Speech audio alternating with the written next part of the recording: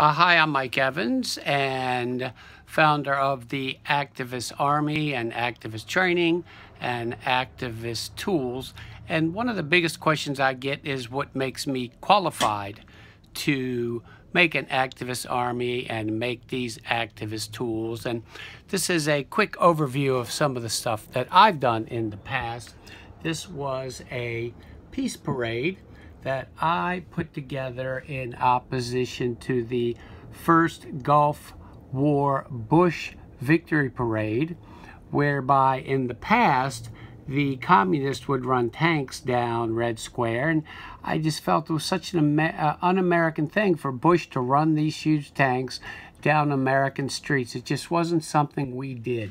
And so my strategy was to make the peace parade the day before Bush's victory parade, so it ended up on the front page here. Now, this is one of our frenemies, Henry Kissinger, who I got to meet and tried to push some of my ideas on. This is me in Cuba the day after Obama made it legal for Americans to go. Now, this is a very long story, which I will tell at a different time. I actually stole a credential, snuck into the White House, and while there, got a job working for Hillary Clinton. So I'll go into that in a little bit further. This is a Burning Man event in Washington, D.C., where I'm doing some DJing. This is Oprah and I backstage at the Daytime Emmys. Now, this is a one-man play that I did that was about my whole story of coming of age as a political activist and some of the crazy things that I did. Was done at the Mint Theater for 4 weeks and the Crane Theater for 4 weeks with Broadway director Timothy Crane. This is Ice-T and Coco, who were at another event tied to the play. This is His Holiness the Dalai Lama, who I was honored to meet when I was working in the White House. This is a scene from the film I starred in with Robert Downey Jr. called The Last Party, which I'll show you a little bit more in just a moment. This is Robert Downey Jr. and I. This is another TV show I was in. And this is a scene from the film Natural Born Killers by Oliver Stone, which I was also in with Robert Downey Jr. This is some of my work in the New York Times. And then back to the Peace Parade. This is a film called Feed. That's Pat Buchanan. That's a shot that I was in there. And this is Dr. Stephen Hawking and I at the World Science Festival. I got a moment or two to chat with him. I also did a one-man play off Broadway explaining this whole process. And these are the 6 Hollywood films that I was in: Twilight of the Dogs, The Last Party, Natural Born Killers, Feed, The War Room with George Stephanopoulos, and some others. And then the other film there is Pelican Brief. Now, these are some of the famous people I made a decision to put myself in front of to try to learn as much as I could from. This is James Watson, discovered DNA.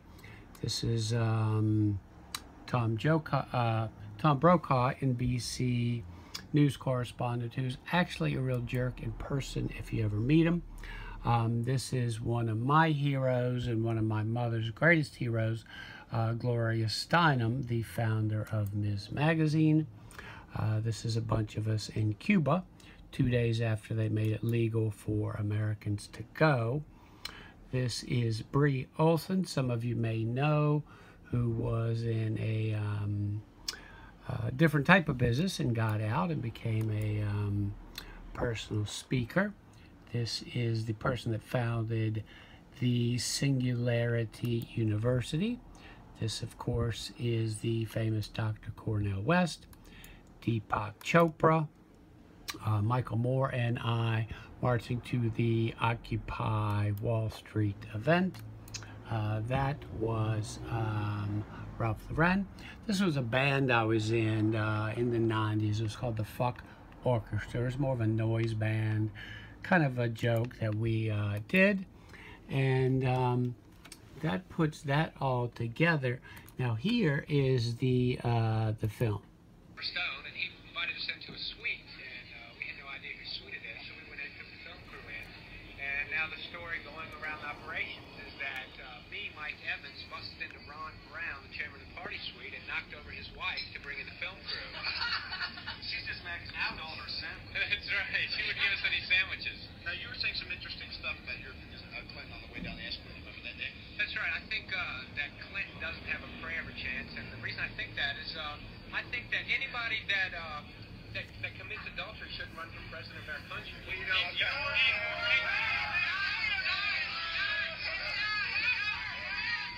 not that it bothers me personally. Not that it bothers me personally. It's just that the Joe Sixpack's America going to stand for that. Well, the same thing.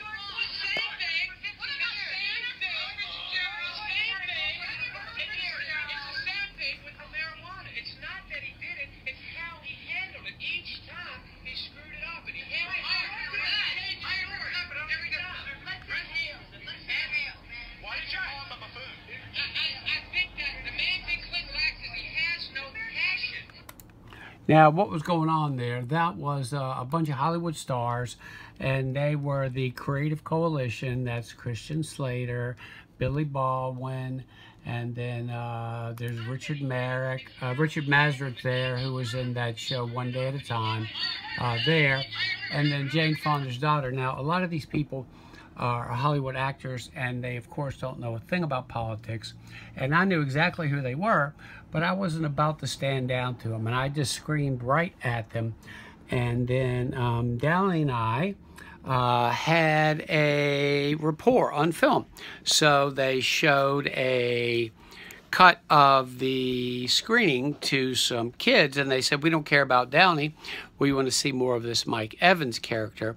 So that's how I ended up in this film called The Last Party, and then followed him into the other films that he did, which were which was Oliver Stone's Natural Born Killers, and some others.